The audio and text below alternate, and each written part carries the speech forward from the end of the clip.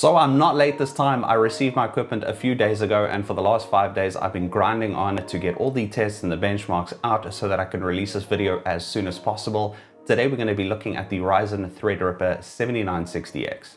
But before we go too far ahead, I would like to thank a couple of people for making this video possible. First, AMD for sending the CPU, the 7960X. Then to Gigabyte for sending both the TRX 50 Aero as well as the Aero 4060. I'd like to thank Kingston for sending the RAM. The SSDs were thanks to Crucial, who sent 3 of the T700 1TB. The PSU from RaidMax, the cooler and case from NZXT, and then the thermal paste from Thermal Grizzly. While waiting for all my benchmarks and my renders to complete, I found myself with quite a bit of spare time on my hands, so I snuck over to YouTube to see what other reviewers were saying about the series. Obviously they were on AMD's early release, I'm not, so that's why I'm only releasing it now. But I feel that the whole point of the series was lost on a lot of reviewers, and these reviewers have a lot more knowledge and resource than myself, so take it where it comes from. But it's kind of like we got caught up in a case of what can the CPU do rather than what it should do. First of all, the CPU is not designed for gaming, and when I went and looked at other reviews, that was the first thing that I saw: gaming benchmarks. Now don't get me wrong, it's a very good indicator of a CPU's performance, especially when doing it on 1080p, because that's going to stretch the CPU. But it's kind of like the movie Gremlins, if you've ever watched Gremlins, or maybe I'm too old, but saying do not get it wet or do not feed it after 12. The first thing that we did when we got the CPU was we got the Mogwai wet, and now we deal with the problem because people are focusing on the wrong aspects of the CPU. So while I have the benchmarks and the tests that you want to see out of the CPU, the whole point of this review is to actually convey the message that I think AMD was going for when they were designing the CPU. But in order to appreciate all of the benchmarks and tests, we have to understand the specs as well as the topology. So we're going to jump into that now. Firstly, on specs, I'd like to look at the topology of the CPU. Now, what you see in front of you is the topology of the series itself, but the 7960X will have to minus a couple of CCDs here because it has 4 CCDs and it has 6 CPUs per core and 32 megabytes of L3 cache per core. So it only has the 4 CCDs and then 6x4. Currently, there are 3 motherboards compatible with the Ryzen Threadripper 7000 series. For Asus, it's the ProWS TRX 50 Sage Wi-Fi. For ASRock, it's the TRX 50 WS. And for Gigabyte, it's the TRX 50 Aero D, which is the motherboard we used for the 7960. Now, these motherboards use RDIMM DDR5. There are 2 best options on the market at the moment, being G.Skill and Kingston. We use Kingston for our review, but we use the 6000 rated RDIMM from Kingston. We will use the 6400 at a later stage. So the codename for the CPU series is Storm Peak, and it's under the Zen 4 architecture. The number of cores is 24 with 48 threads, and it does have SMT or multi-threading. The base clock starts at 4.2 GHz and boosts up to 5.3. This is a bit of an anomaly, but we'll get to that in the results. The L1 cache is 1.5 megs, the L2 cache is 24, and the L3 cache is 128 megabytes. The default TDP is 350 watts. The processor technology for the CPU cores is TSMC 5nm, and for the IO die is TSMC 6nm. These CPUs are able to be overclocked. They are Expo enabled. They do have PBO. You also have the ability to use curve optimizer voltage offsets. The CPU socket, as known, is STR5 with the socket set of TRX 50. Supported extensions, I'll just put a list in front of you, but very importantly, it does still include AVX 512. Also, something important to note is the max operating temperature, the TJ max, which is at 95. So if you hit past 95, it'll start choking, but this is something important for when we get into the results. For connectivity, the PCIe version is 5.0. For the amount of lanes, it has a total of 92, but usable 88 lanes, which is massive. As mentioned before, it uses DDR5 RDIMMs. There are 4 memory channels, which is also extremely important because that obviously is very effective for workflow. It does say it supports up to 5200, but I did 6000 pretty easily, and I have seen a lot of reviews at 6400 being the sweet spot. Lastly, it does have ECC support, or error code correcting support. Note that there is no integrated graphics, so you are going to need a dedicated graphics card. From the lineup, we need to understand that this is an HEDT series or high-end desktop series, and I think the naming is where the confusion or the misplacement comes. It would be far more apt to actually name this SEDT or Specialist End Desktop. I think the marketing of previous generations also didn't help. If we looked at the motherboards, we saw that they were RGB motherboards, they looked like gaming motherboards, even though at that time there were better CPUs for gaming. So I think that has a part to play in the kind of build up in our minds as to what Threadripper was designed for. So this brings me back to my original point in that just because something can do something doesn't mean that it should.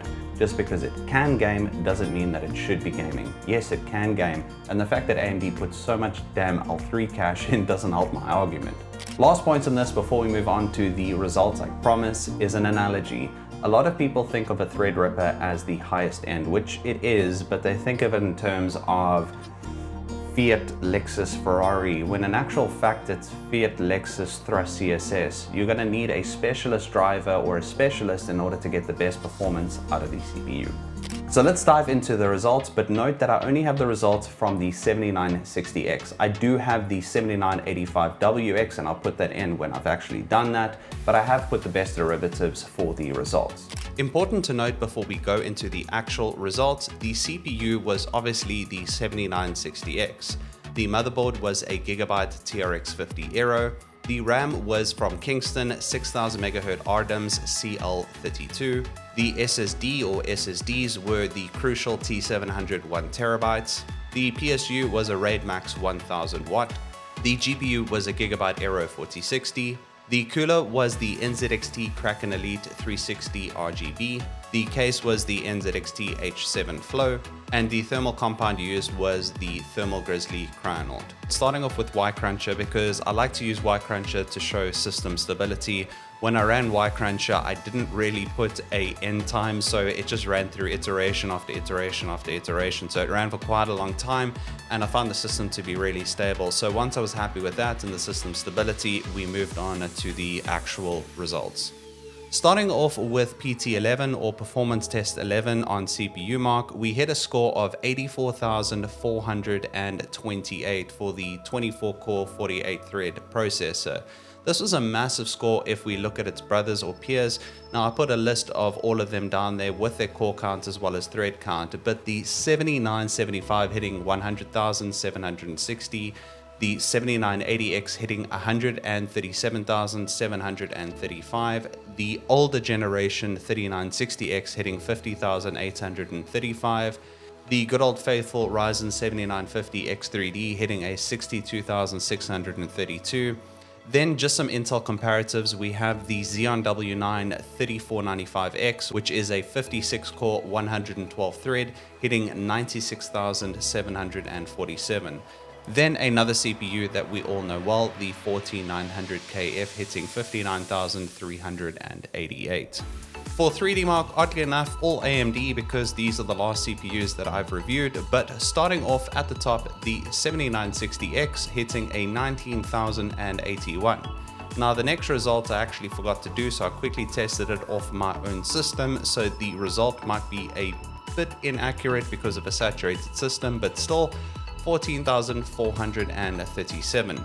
The 7900X3D 11,609, the 7800X3D 7,835, and the 7600X 7,192. Looking at CPU-Z single thread performance, we have the 7960X coming in at 757. Now the 7950X had a higher score of 767, and this is because of its focus on single core performance. Same thing with the 7700X having a 774. Then we have the Intel 13900K at 893 and the Intel i7 14700KF at 908. So obviously the CPU is more focused on multi-threaded performance, which we'll get to now. On multi-threaded performance, the 7960X came in at a score of 22,009.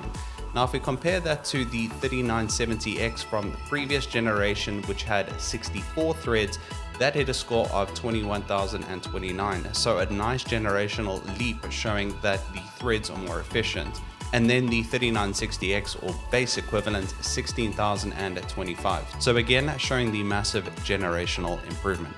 Moving on to Cinebench. Now for Cinebench, I did Cinebench 2024 and R23. Now I will get to overclocking, but I just noted something a little bit interesting. So I put two sets of data for the CPU in the Windows profiles balanced and performance profiles. Now if we look at multi-core performance, the CPU did a 2920 for the balanced profile and for performance a 2902.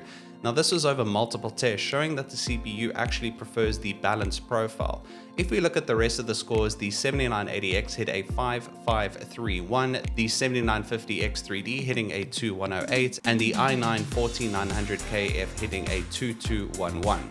For the single core performance, and now this is just more for interest, on the balance profile, it hit a lower score of 117. Again, I had to do this multiple times to actually prove this right. But for the performance profile, we hit 1 point higher in 118. The 7980X hitting a score of 115, the 3960X 81, the 7950X3D 121, and the 14900KF 139. Moving on to Cinebench R23 with the same principles in mind. Balanced for the CPU hit a score of 52,844, whereas performance mode 51,657.